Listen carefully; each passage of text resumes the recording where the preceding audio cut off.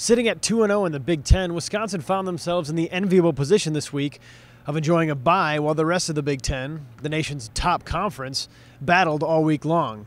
Wisconsin used that extra time as preparation for what could be their biggest test of the year when number 12 Illinois comes to the Kohl Center on Saturday. So they got a good guy coming in from Ohio. He's had a great track record there, especially in the NCAA tournament. And he's just, he's got them playing at a very high level.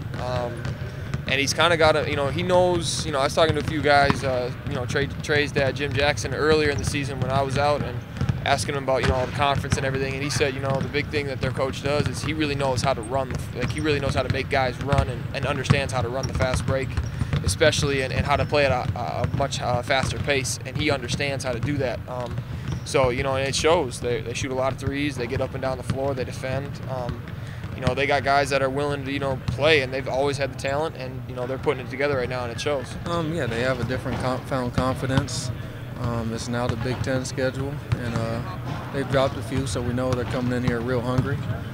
And, yeah, my guy Brandon Paul, he's been doing well all season, so we're looking forward to, them coming in here. Especially in the Big Ten when it's loaded. I'm not surprised that we play that many teams that are ranked.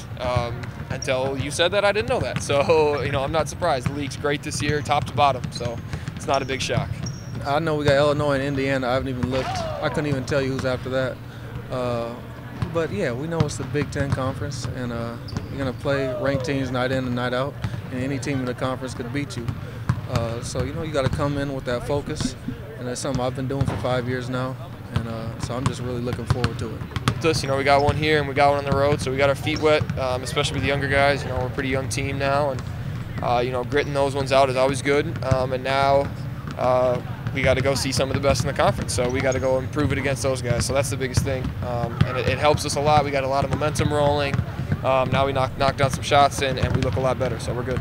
Wisconsin and Illinois will duel on Saturday at the Kohl Center. Tip-off is scheduled for 1:15 on the Big Ten Network. I'm Patrick Herb for UWBadgers.com.